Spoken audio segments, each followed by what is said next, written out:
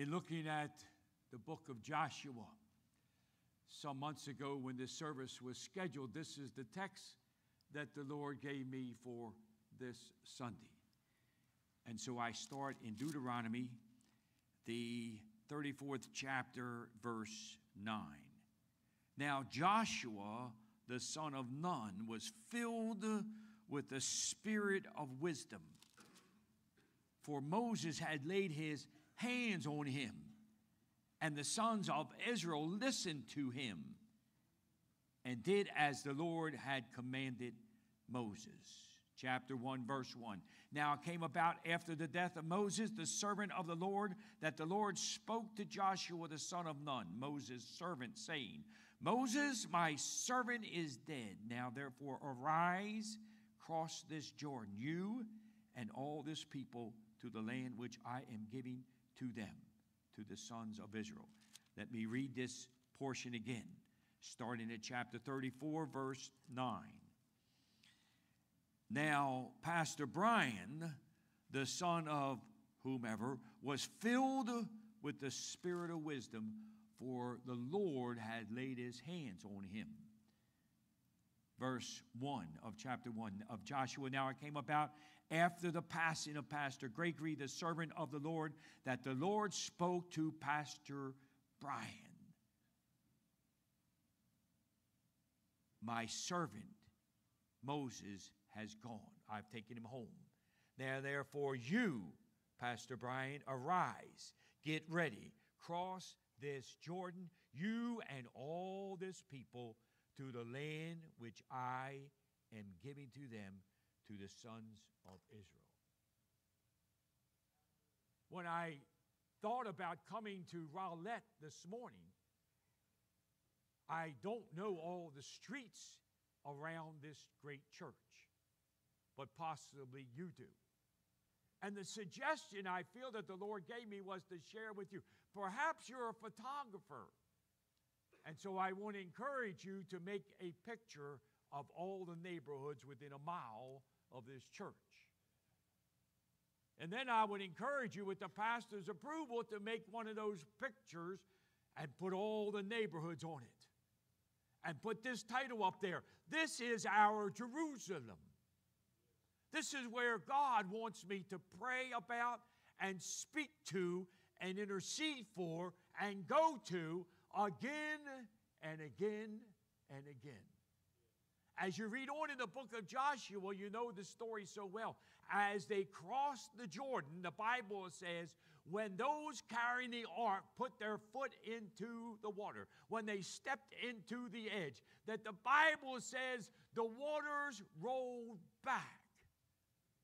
Now, I have never been to that part of the world and don't know whether I ever will be, but I've never seen or never been any place where when you put your foot in the water, it rolls back. And so I can imagine, like some of you all, I know Pastor Brian well enough, if he and I were in that group, we would be sticking our hand in that wall of water just to see what it felt like.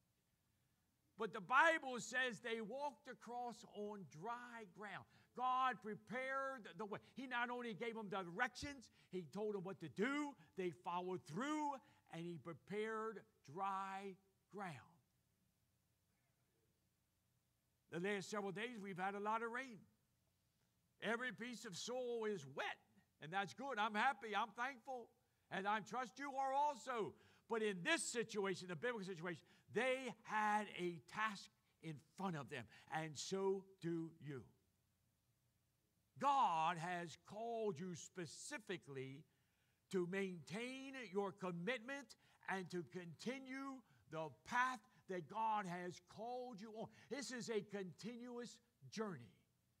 We haven't come to a drop-off point, a dead stop point. We're not running down different avenues like a wagon wheel. We are staying the course that God has called you to.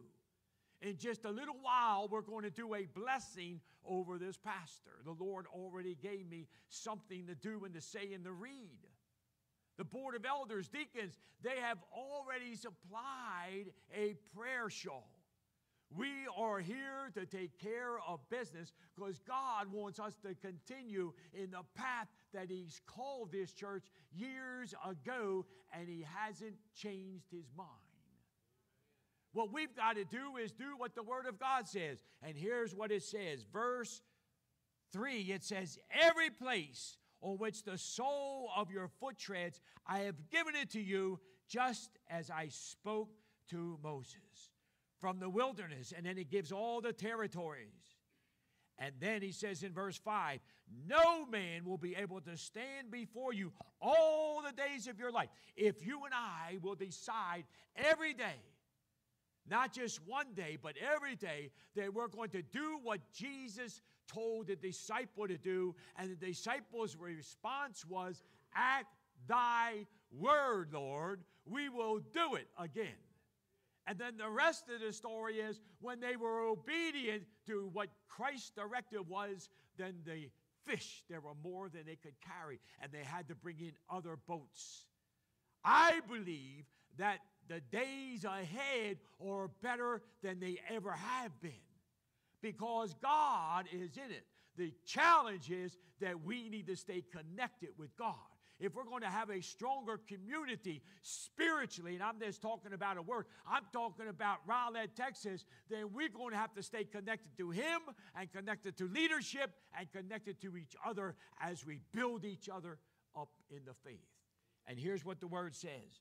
Verse 6, be strong and courageous, for you shall give this people possession of the land which I swore to their fathers. Verse 7, only be strong and very courageous. Be careful to do according to all which Moses, my servant, commanded you. Do not turn from it to the right or to the left, so that you may have success wherever you go, or prosper.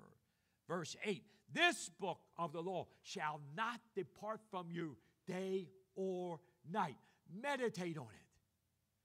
The challenge, my friend, to myself, to you, is that we learn to discipline ourselves to read and to meditate and to think upon the things of God. There is so much overload of garbage everywhere we go. We're not exempt from it. I guarantee you, when you and I leave the building, when we leave the property, we walk out that door, the devil himself is out there trying to do something to destroy us. And why people just sit around and mess around and listen or watch garbage that is destructive to their life doesn't make any sense. But when we dabble with the world will suffocate us if we let it. But we've got to decide that we're not going to depart from the Word of God or the instruction of the Lord, and we're going to meditate on His Word so that we can be doers of His Word, so that as we throw out the net, that we will see unto the Lord the increase that He deserves. I asked people the question because it came to me a couple years ago myself. Am I mad at the people who prayed for me before I got saved? Have I ever taken time to thank them for their efforts in helping me to get saved? I know the Holy Spirit draws us. I know we have to give our will to Him. I know we have to surrender. I listened to one of the guys who were talking about testimony. I think it was Zach. And so I wrote this word down, self. S stands, we've got to surrender. E, we've got to empty ourselves. L, we've got to lift up our lives and our thinking, our joy, and everything to Jesus. And F, we've got to fellowship with believers. If we're going to be strong and doers of the word, not just hearers or discussers, then we've got to be in fellowship with the body of believers so that we can become what Christ wants us to become. Verse 9, have I not commanded you, be strong and courageous. Do not tremble or be dismayed. Invariably, you hear people say, well, I'm uncomfortable telling others about Jesus or talking to people about Jesus. Let me encourage you. The woman at the well, John 4, after Jesus and her had a conversation, what happened? That woman left without any further training, without any additional printed material, without anyone telling her what to do, without a Thompson chain under her arm. without any kind of additional CDs or radio or TV programs. She went back to the town where she came from and told them about this man. What we've got to do is be determined that we're going to be, as we say, sold out to Jesus, so that Jesus is the center of our life. Not this, and then Jesus. We've got to make Jesus the center of our life. He's coming. He's coming. I don't know when he's coming. I don't know if he's going to take me to meet him before that. The point is he's coming. And so what my decision is, or yours needs to be, we all have to decide, what is it going to take? What do we need to adjust? What do we need to tweak? What do we need to turn off so we can turn on more of Jesus, so that we become what Jesus wants us to do? I believe, friend, that there is someone in your world every day, that we can invest the hope that is within us. All we've got to do is decide when we wake up, when our morning starts, and say, Jesus, not my will, but thine be done. I love that the church has a specific prayer time where you can come together as a body of Christ and spend special time in prayer. It's biblical. It's important. It's something that's going to make you stronger and the church stronger and more effective. But we've got to do something in our own life, that we've got to do something that says, yes, I need to do exactly what Christ wants me to do. Last evening, I was at an activity with Linda, and we sat down, and the lady that we're talking to, she flew in from Chicago to be with family, not our family, but somebody else's family we're with. And I asked her, what does she do? She's an internal auditor, making people give an account for everything. Those people bring grief and agony and gloom and despair in your life. But friends, I tell you what, if we'll spend time in the Word of God, and God will make some adjustment. Sanctification, the process of growing and maturing in Christ, is both ugly and it's good. But we've got to decide that we're going to let the Spirit of God control us, so that we are effective in what we do and who we speak to. He says in His Word, be strong and courageous. Do not tremble, or be dismayed, for what? The Lord your God is with you wherever you go. What the street is over here, or down this way, or that way, or the other way, Jesus will be with you. What we've got to do is decide over and over, day after day, that we're going to live for Christ. We've got to prepare ourselves. We need to dedicate ourselves. And then there needs to be an outward evidence that Christ is doing something in our lives. How? Develop a pictorial of this community. Pray, pray, pray. Develop a prayer journey. Make a continual list of prayer needs. Linda and I frequently during the week, we just have something else added to it, or something else in every date or something. I would encourage you to take a notebook, do something. This is very basic, but you and I need to get back to the basics so that we can see Christ moving more in our lives, so He'll move through our lives. Be like Abraham, carry the fire. You read the book of Genesis where Abraham was going to sacrifice Isaac. He didn't just go out there with whatever. He had some kind of a pot. The Bible says he carried the fire in obedience to do what God had told him to do. We need to be fire carriers. We need to let Christ put something in our life, that there's a smoke coming out of us that's evidence of the Holy Spirit in our life. Be like the disciples. Do what they did. Sure, they had problems. Sure, they messed up. But somehow, some way, they came back to their senses. Even if you were like Moses. Think about Moses. Sometimes we talk about Moses, and just to think, he was put in a basket. He was rescued. He was raised at somebody else's expense. And he grew up. He messed up.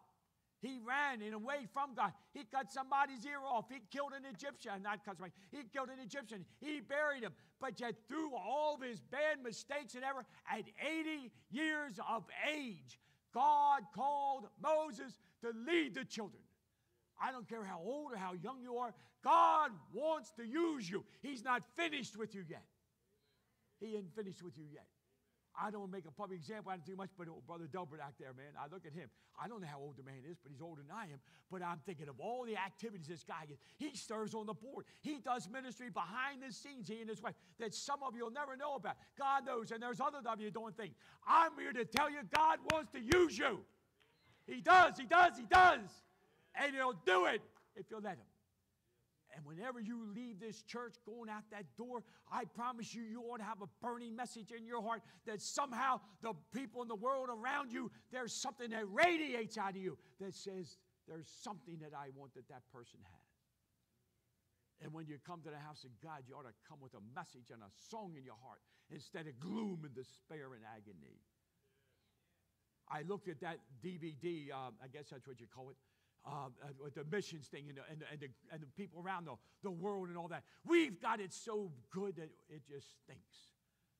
We're so blessed. I look at those people, some of them don't have shoes. I probably got a half a dozen pair plus. In fact, a pastor called me from up in the Wichita Falls section. He's bringing me a pair of shoes tomorrow.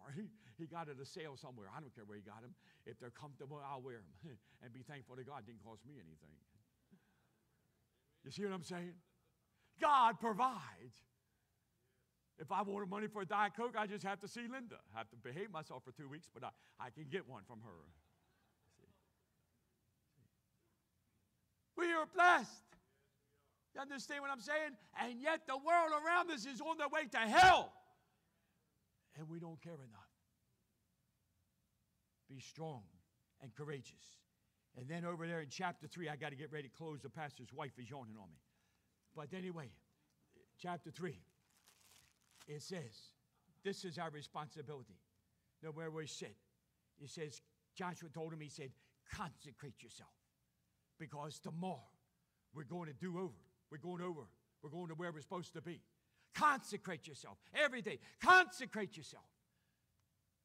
Get a hold of Jesus as you're starting to get out of bed. Consecrate yourself. God, what do you want to do in my life today? Who am I going to speak to? Whose path am I going to cross? When I go into Sam's in the morning time, I don't go in there just because I got to get groceries or supplies. I'm going there to see who's got a frown on their face, who's hurting. I want to put my arm on their shoulder. I want to encourage them with the Word of God. I want to do something to help them see Jesus. I walk into Mia's donut place. I don't eat the donuts because I'm not supposed to. I wish I could. If it wasn't my sugar blood up, I would eat one, whether I'm supposed to or not. But it does, so I don't. I walk in there, it's, good morning, folks. I'm here. You see, you're here.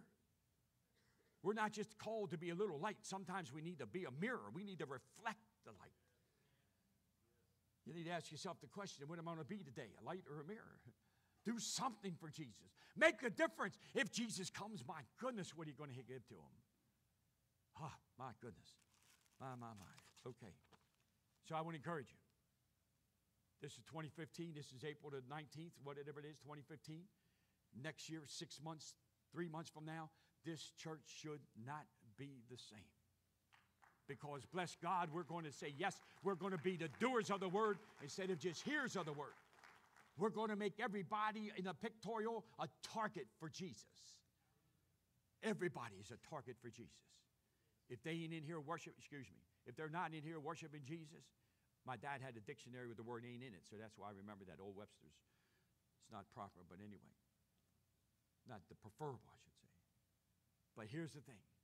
We've got to be so on target for the lost. We've got Jesus in us, and the world needs Jesus. Here we go. In the name of the Lord Jesus Christ, the King and the head of the church, and in his presence, we meet as a congregation to bless as your minister, Pastor Brian Hiatt.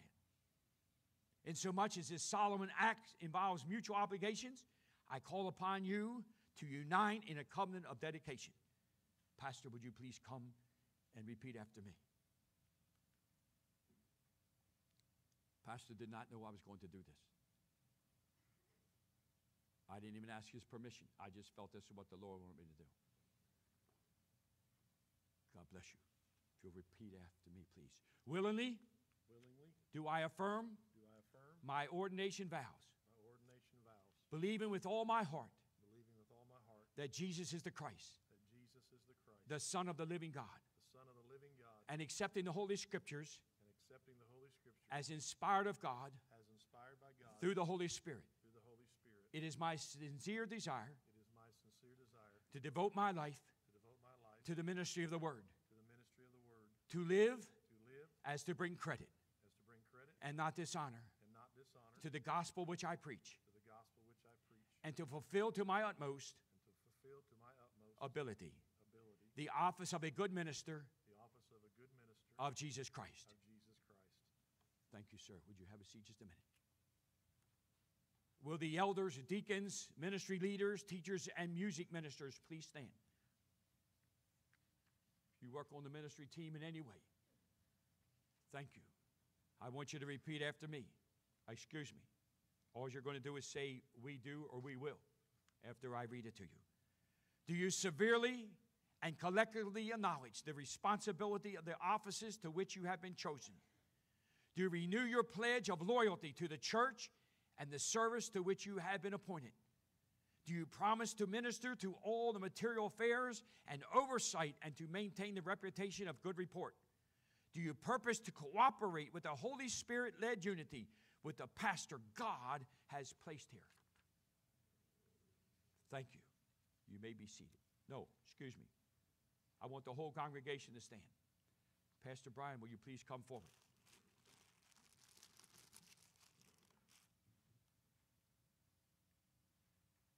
This is a beautiful prayer shawl that the elders purchased for this great pastor. And I would encourage you to pray for this man and his wife every day, because you have difficulty understanding the shoes in which they walk every hour of every day, waiting on God for direction, for words, for wisdom, for his anointing, for purpose. Everything has to come from God. And so it creates a challenge for both of them. And as a husband and wife, it's just going to stretch them. But there's nothing too hard for God, and there's nothing God can't do. And God has called him. I know he has. I bless you for following the mind of God to put these people into this office. And I salute you for your support of them.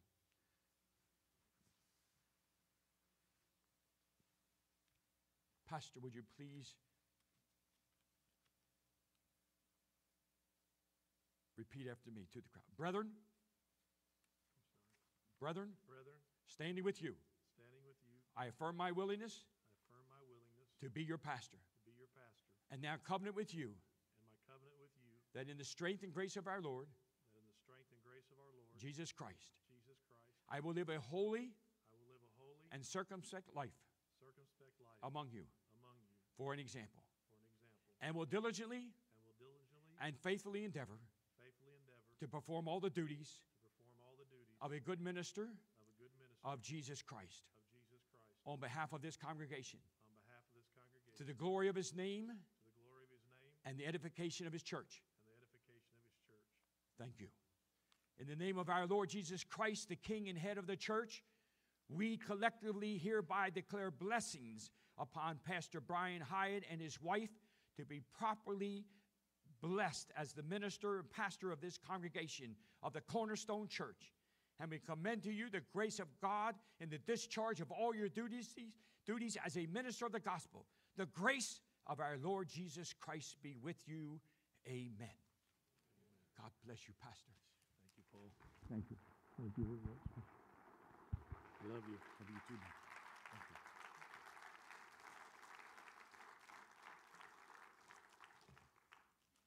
And now, Father, I thank you for your presence here today.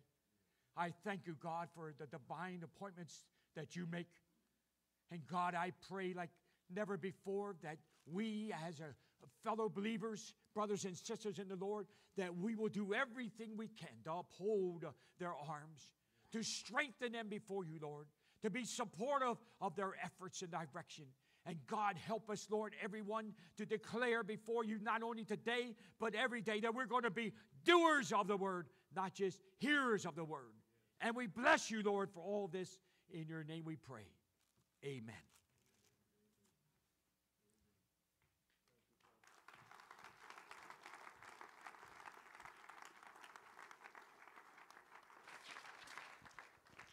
Thank you, Paul, Miss Linda, for being here and Life Challenge. We love you guys. I want to quickly say just thank you to the church family. Your vote of confidence in us was just incredibly humbling for Lisa and I and Matt.